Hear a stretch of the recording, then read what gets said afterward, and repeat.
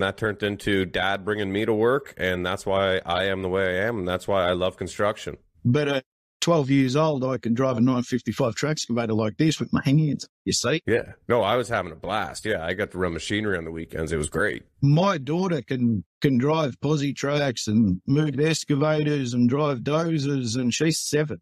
Because what else is she going to do? Like, you know, you end up not having that many hobbies. You know, it's not like you see anyone saying that they live the best life in construction. When running a growing company or even an established company that still needs, whether it's the puppet master or the captain, I don't know which one you say that you are, but sometimes a bit of both. But if you still needed to be present in that business, then it means that you're not present somewhere else. Yeah, no, I feel like I'm not either of those really. I hire people that are smarter than me. Yeah, that's very good.